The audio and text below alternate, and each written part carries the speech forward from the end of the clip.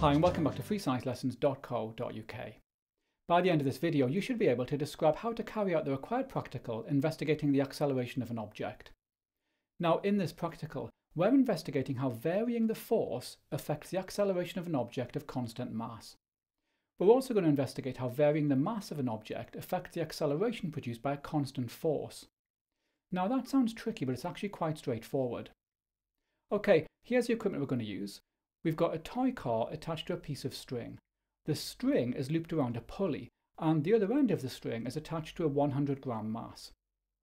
The weight of the mass will provide the force acting on the toy car. We also need a timer. On the desk, we draw chalk lines at equal intervals, for example every 10 centimeters. Okay, we now hold the toy car at the starting point, and when we're ready, we let go of the car. Now, because there's a resultant force acting through the string, the car will accelerate along the bench. We need to record the time that the car passes each distance marker. Now, if the car is moving rapidly, then it will be difficult to record an accurate time. A better way to do this is to simply record the experiment on a mobile phone.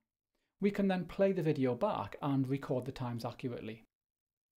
Next, we repeat the experiment several times, but in each case we decrease the mass on the end of the string. For example, we could use 80, 60, 40 and 20 grams. This means that the weight, in other words the force, is decreasing each time. Now, there is one really important point here. We're investigating the effect of changing the force on the acceleration of an object while keeping the mass of the object constant. Now, in this experiment, the object is not just the toy car. The object is actually the toy car, the string, and the mass on the end of the string. That's because these are all attached to each other, so we count them all as the object.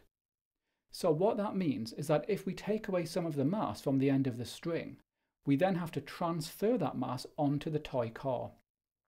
By doing that, we keep the overall mass of the object the same. Now, as we've seen before, Newton's second law of motion tells us that the acceleration of an object is proportional to the force applied. And remember that the force in this case is the weight of the mass on the end of the string. So we should find that the acceleration of the toy car is proportional to the mass on the other end of the string. We can use the same equipment to investigate how varying the mass of the object affects the acceleration produced by a constant force. In this case, we keep the force constant, for example using a 100-gram mass on the end of the string. However, we now attach a mass to the toy car, for example 200 grams.